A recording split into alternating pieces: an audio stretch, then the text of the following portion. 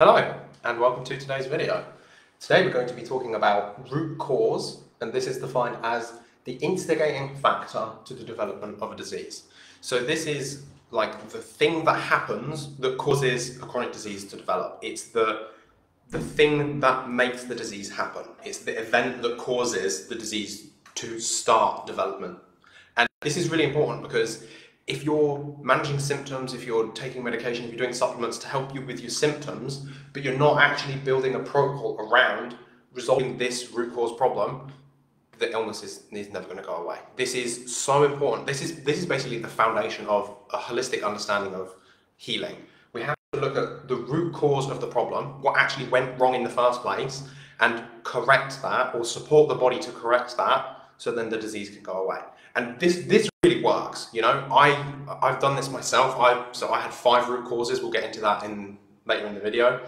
I have done over 1,000 consultations with other people, helping them find their root causes as well. And this is why I want to do this video today, because I've got some really valuable information to share and some common misconceptions about root cause that I just want to get out of the way, because then they really throw people off in their healing process, thinking certain things are root causes and they're not, chasing the root cause forever and never actually figuring out what it is, because it's actually 3 or 4 different things. There's a lot that goes into this. So I'm just going to simplify this all down and give it to you straight here. So by the end of this video, you're going to understand what root cause is, how you can figure out what yours is, and what you can actually do about it so that you can heal your chronic health problem, because you can totally do it. I've done it, I've seen hundreds of other people do it, and I believe in you. You can do it too.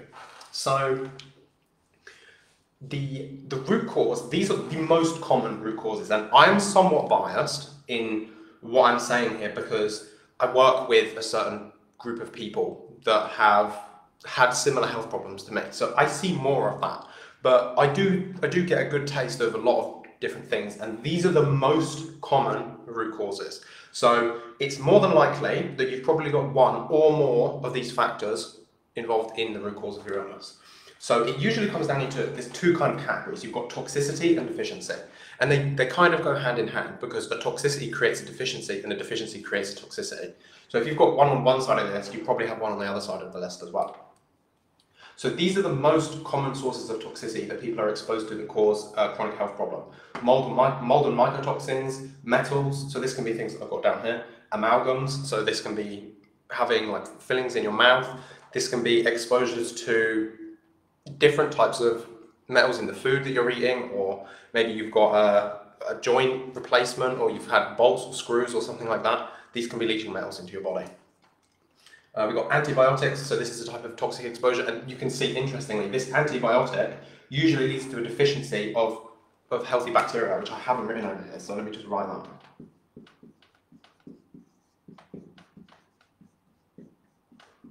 So taking antibiotics, most antibiotics are actually mycotoxins. So you think about how penicillin was discovered, you know, the mold growing on the orange. So antibiotics are actually toxic. They're actually mycotoxins, most of them, and they can cause a deficiency because they kill the microflora. Then we're missing our probiotics. We can't create vitamins and synthesize different kinds of chemicals that we need to be healthy.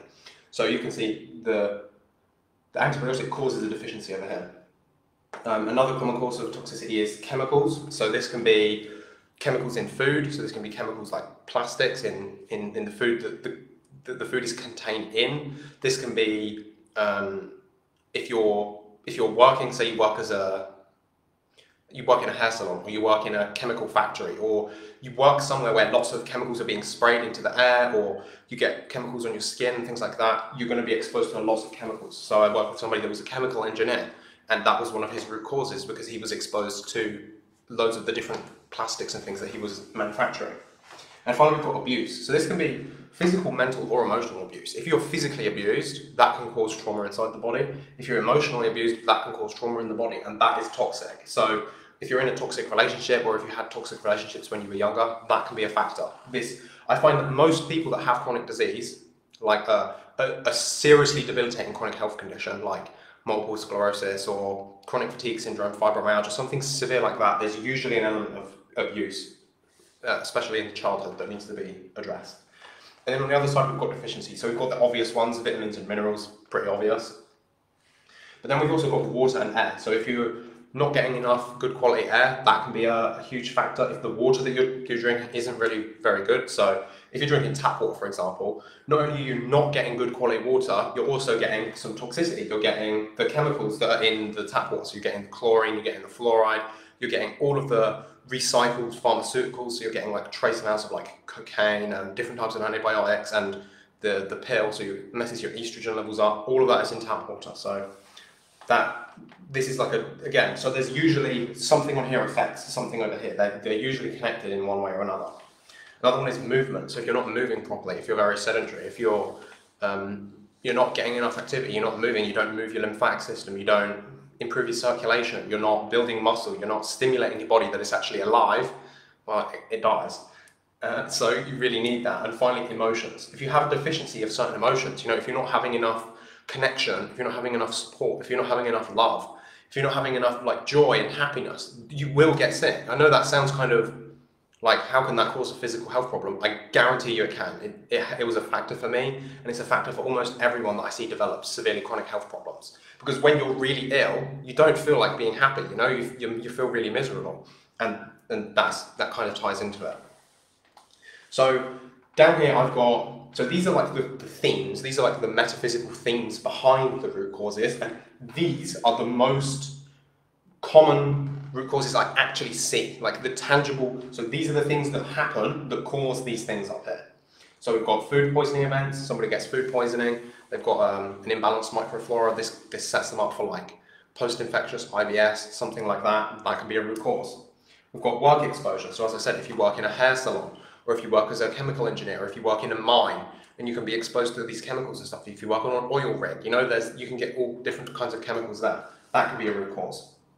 We've got trauma, so I've got two things here. I've got physical and non-physical. So if you experience a physical trauma, so in my case, I tried to do a flip on a trampoline.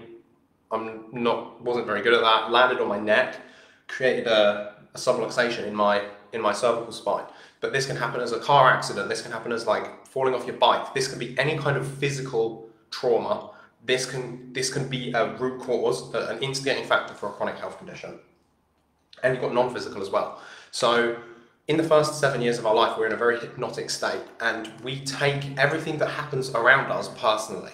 So if for some reason there isn't enough money for you to get one of the presents that you want, you can take that as a personal attack and an emotional trauma. And then there's obviously more over emotional traumas that may have a physical component as well, like physical and emotional abuse, like being physically attacked or raped or sexual assault, something like that. You've got the physical component in there and the emotional one.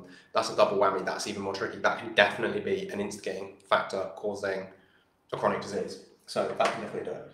Water damaged building. So this is usually what happens with the mold exposure, and this can be a water damaged house, water damaged work environment. This can be anywhere where you're basically just being exposed to mold and mycotoxins on a daily basis, and it just destroys your microflora. You accumulate toxicity, and this can be a root cause factor as well. I would say this is probably the most common one that I see, but I do work with a lot of people that have mold illness. So again, maybe a bit biased there. Over here we've got amalgams. So lots of people have amalgam mercury fillings. They're very common, scarily common. Don't even know how we've been doing this for so long, but definitely go for your ceramic fillings. They're a way better option. Got a video coming about teeth soon, because my teeth I just went to the dentist, my teeth are doing really well. Completely, the dentist, like, her jaw like dropped. She was like, wow. So I'm going to do a video about teeth and oral health soon, so that's coming. So if you're not subscribed, if you're not following me, make sure you do that so you get to see that video. Next we've got veganism, and I put veganism here. I didn't want to, but because it's kind of like a bit like, it kind of creates like an us versus them divide, which I don't really like to do, but I really think it needs to be said because this was a factor that contributed towards my development of my chronic health problems, and I see it happen a lot. The thing about a vegan diet is it just doesn't contain the nutrients that you need to. I'm not saying you can't heal on a vegan diet. If you're doing that and it's working for you, fantastic, keep doing that. But if it isn't working for you, maybe stop doing it. I find that I've seen some people heal on it, but I've seen most people really, really struggle to heal and then eventually stop and then start find healing. You just don't get the fat soluble vitamins that you need. You don't get, it's a different video, okay? We're not doing this today. I just find that this is a common root cause. So we can change this to poor nutrition. If you create deficiencies up here, vitamin and mineral deficiencies, then that's going to be a problem. And I see this one happen a lot. If it's working for you, do it, but I see it doesn't work for a lot of people. So if it isn't working for you, stop doing it. Medication, this was also a factor for me. So you've got some kind of health problem developing, what do? Go to the doctor, they say, oh, we don't know what the hell's going on. Here you go, you can have a medication. And that medication can actually contribute towards as being a root cause factor.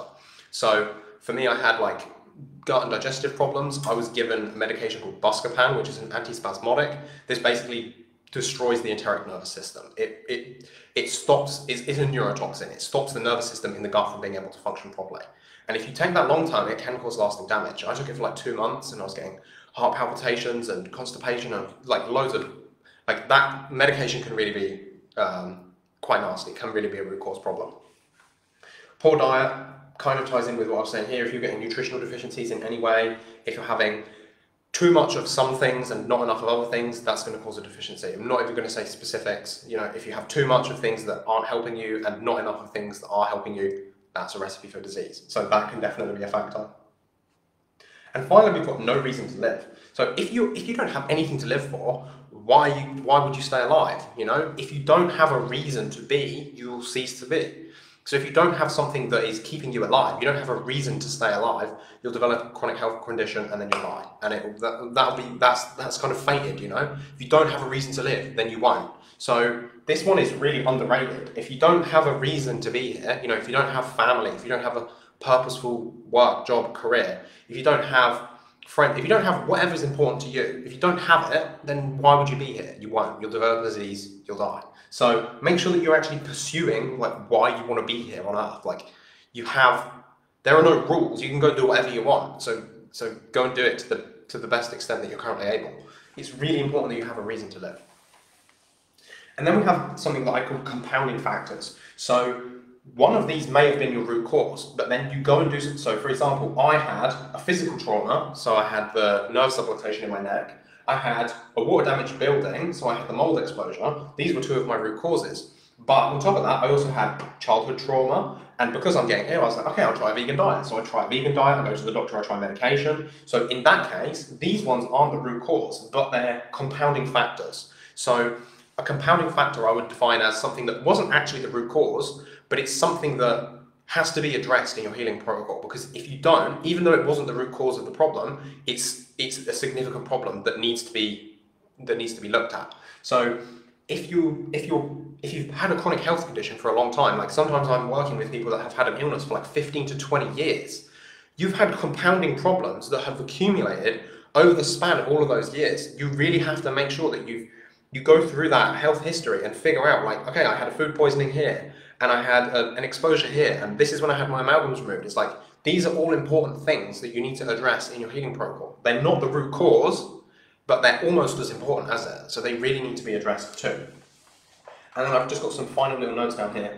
In my experience, these things are never the root cause. It's never SIBO, it's never Candida, it's never an autoimmune condition, and it's never parasites and infections. I would say that some people, this is the case, but it's probably not you. I'd say statistically, this is very unlikely to be you. Parasites and infections are usually something that happen as a compounding factor. They can take advantage of the lowered immune system. They can take advantage of nutritional deficiency in your body. Something like that. I find that this is very rarely the root cause. And these are never the root cause. SIBO and Candida, absolutely never, without exception, never a root cause. Autoimmune conditions, also never a root cause. There's either a physical or emotional trauma component. There's either some kind of gut damage and intestinal permeability. Autoimmunity, never a root cause. SIBO, Candida, never a root cause. Parasites, infections, very, very, very rarely a root cause, probably not you. So if you think that any of these are your root cause, I'll say you're probably wrong, and you need to do a little bit more digging. So today's video is sponsored by me. So I'm able to produce all these videos because I do this for a living. This is my full-time job. It has been for the last 2 years, and I absolutely love it. It's my favorite thing to do. This is my reason to live. So this is one of the things that helped me heal, and this is what I do full-time. And as I said earlier, I've helped over 1,000 people figure out what their root cause is, and then start the initial steps to building a healing protocol so they don't have to have a chronic disease anymore. So if you've watched all this way to the end of the video, Now you have all this information and you're just like, wow, I feel kind of overwhelmed and I feel maybe a bit stuck, but I feel kind of optimistic as well because now I know that there's something else that I need to investigate. If you want my help doing that, please reach out and let me know. I've left a pinned thing in the comments below. Just click the link, book a call with me, and I'll be more than happy to help you figure this out. As I said, this video is sponsored by me. All of my work up until this point is sponsored by me. I don't take any financial incentives from anybody. I just try to do the best I can and help other people with resolving their chronic health problems. So if you enjoy my content and understanding this concept of root cause makes you think, I should really figure this out and start to build a protocol around resolving my root cause and my compounding factors, it would be my absolute pleasure to help you do that. As I said, that's my reason to live. So if you have any questions, please reach out and let me know, or leave me a comment. And if you want to book a call with me, absolutely do it. I'd love to speak with you. So that's everything for me today. See you soon. Ciao. So we have a new setup today, and I need to finish this live, and I have no idea how to do it. Ciao.